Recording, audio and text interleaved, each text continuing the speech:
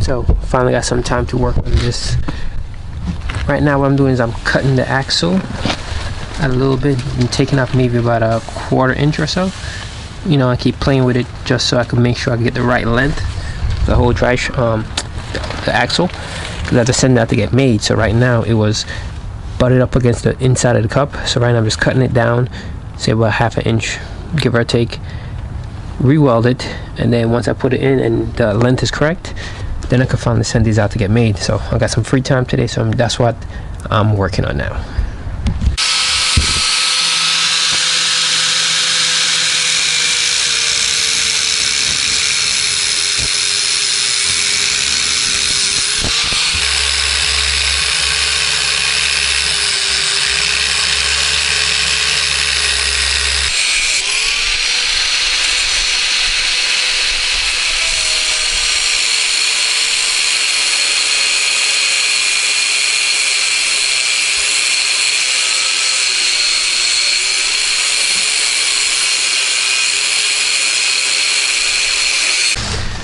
So this is the intersection of the axle that goes inside the cup.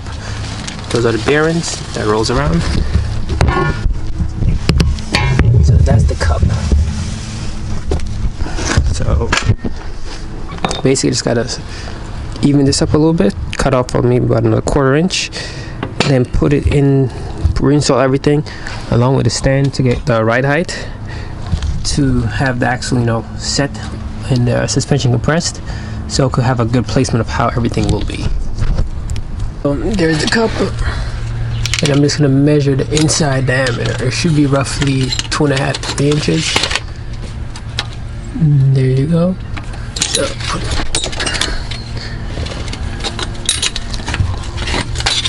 okay, so roughly 2 3/4. So 2 3/4 to the very edge is 2 3/4, just roughly right there. So I'm gonna try to see if we can have the bearing about 1 inch, 1.5 inch, so about right here. So it'll be in the center. So I'm gonna measure it up, place the bearing and studs back in, try to get an axle length that height once the axle is actually compressed and it's inside. So I'm gonna put everything, I'm gonna jack everything up, put in the other spindle jacks just to hold everything in place, and then measure it up again. Okay, so there's the axle more or less at the right height. So this is all the way inside the cup. Let's give me a better angle. Okay, so that's all the way inside the cup.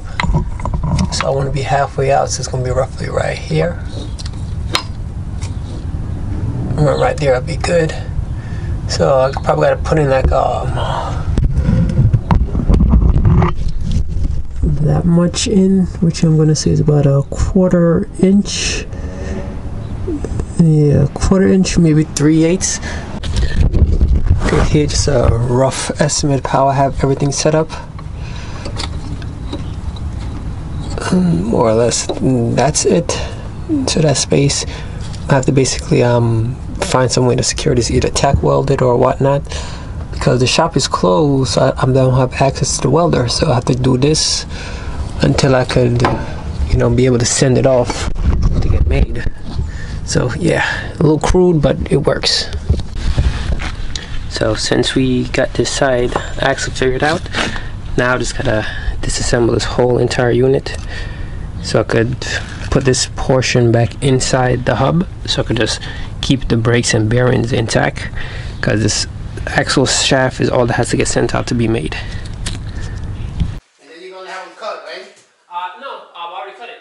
Oh, you already cut it? Yeah, I did all of it. This side is fine. Oh yeah? Yeah, what I did is double check it.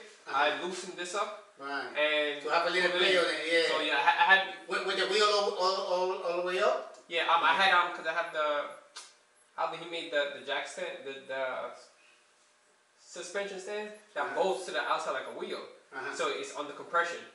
Oh, good. Yeah. So when I did that, so I loosened it, pulled it in and out. Yeah, So you have to have a little play. Yeah, you don't want to be pushing the gears inside. Yeah. Good. Alright, so the car come now, you fix all the oil leaks? Yeah, actually, I'm putting the scavenger pump on today, and I'm gonna paint the bracket and all that stuff, and then we can start all that. The oil pan's already done, so now with the scavenger pump set up, I should be able to start this week. Good, good. No leaks, please. I don't want no leaks. Me neither. Take it, do it right. Take your time. Mm-hmm. Hi, compadre.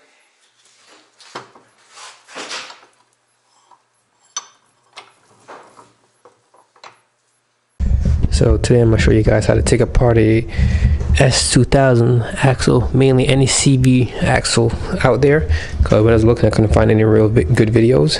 So this is the outer end. It's pretty simple. Well, this is the inner end. Just take the clamp off and just pull the boot off. But this is always the hardest part. That's not a lot of videos on. This is the outboard side. So the first thing we do is just take this clamp off here and here.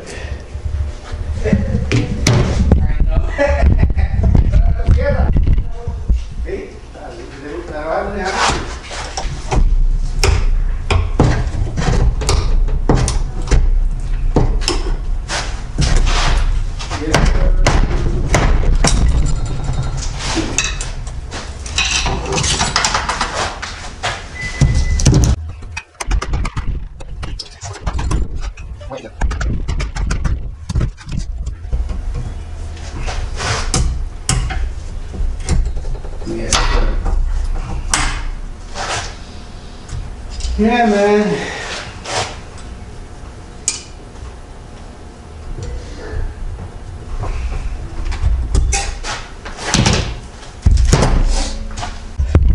So once it takes the clamps off, as you can see, it wasn't really, I'm sure there's a better way to take it off, but whatever. So I just gotta take this boot off, clean off some of the dirt, well, some of the grease so it doesn't get everywhere.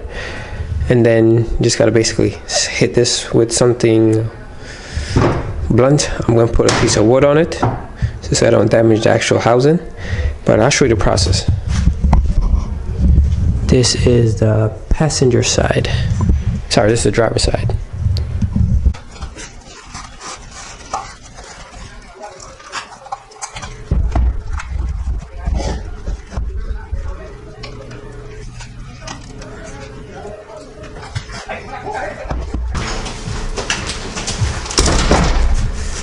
So this is a little difficult part.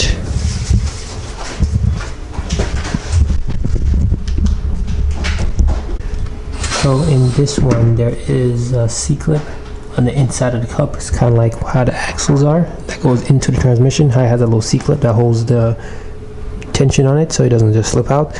This is basically the same setup. So just gotta hit it off with a little bit of force and make sure you don't damage the outer housing.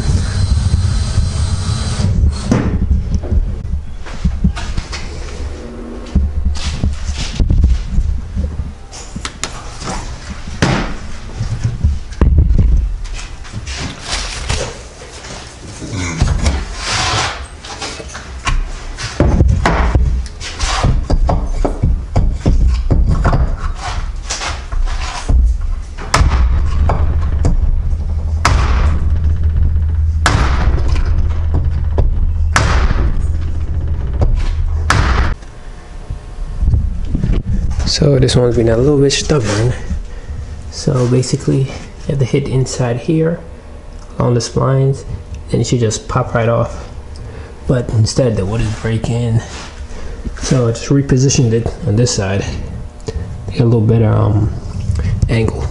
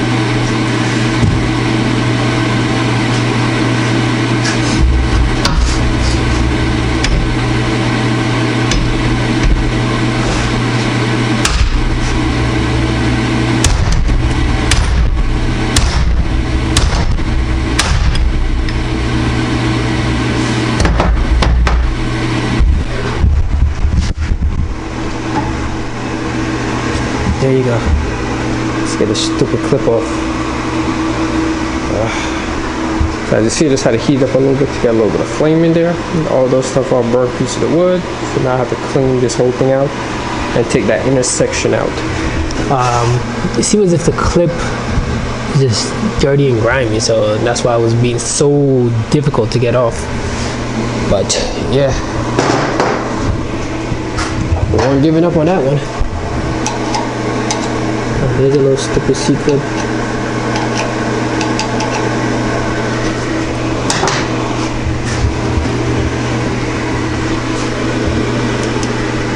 There's a little stupid clip. So it's kind of like the same C-clip that goes inside a transmission. It just basically locks in place and you have to pry it out. So now this is the inner section. So we just gotta turn this cage so we can get the balls out. I'll show you one, but the process is pretty simple. Just put this in here, turn this whole thing.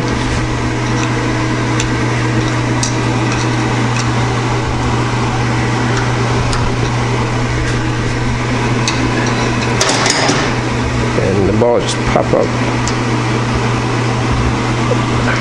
Oh, my hands are cold.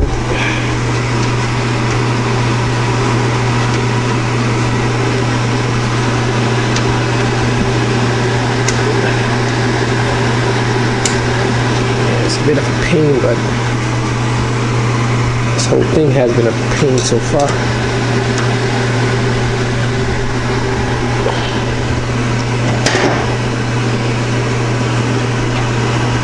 There you go.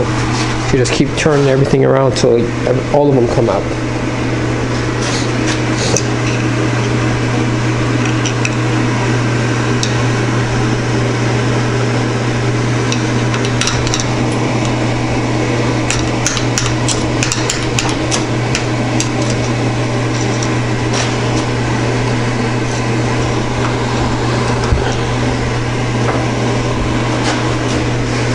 Keep doing like that until all the balls are removed. So took all the balls out. Now we just gotta play with this and pull the cage out. You basically just gotta work it around until it just comes up like this. Let's see if I clean it up a little bit better.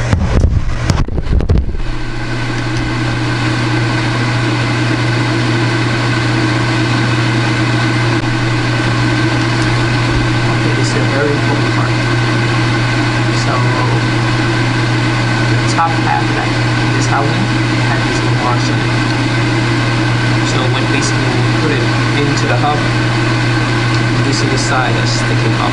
So this is where the axle shaft will go into. This in there is also tapered.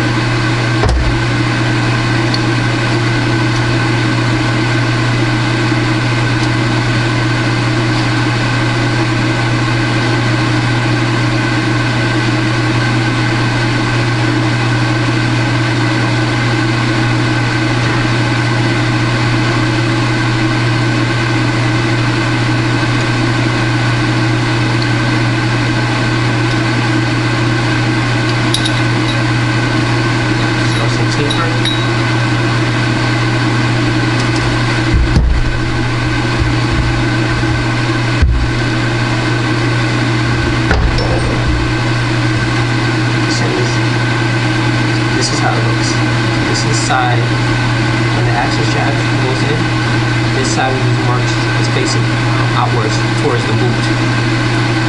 This will get in the spine is tapered, so one side is rounded. This goes into the actual hub, towards the wheel, so it goes in like this. So it will go like this. This is how it will sit. It's once you remember that, so basically the size of the D needs to mark down, so I mean this goes towards the outside of the axle, towards the wheel.